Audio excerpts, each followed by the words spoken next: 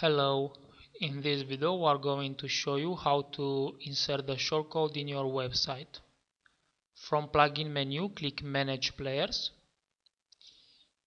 Here you have a shortcode for your page or post and a shortcode for your header.php and footer.php. If you want the player to appear only on a certain page or post, just copy the shortcode, go to your page or post. In this case we'll choose a page and click edit for the page you want to edit. Insert the shortcode anywhere you want, it doesn't matter because it's a sticky audio player and it will always be at the bottom.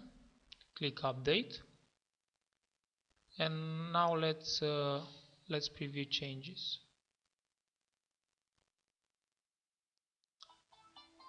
Here is the audio player.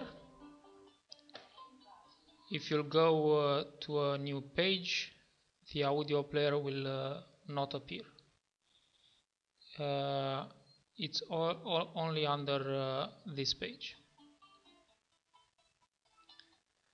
Now, if you want to have the audio player on all your pages, you'll have to use the second shortcode.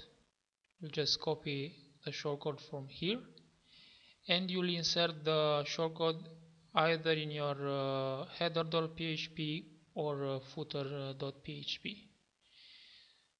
For this demo, we'll insert it into the footer. So go to Appearance Editor,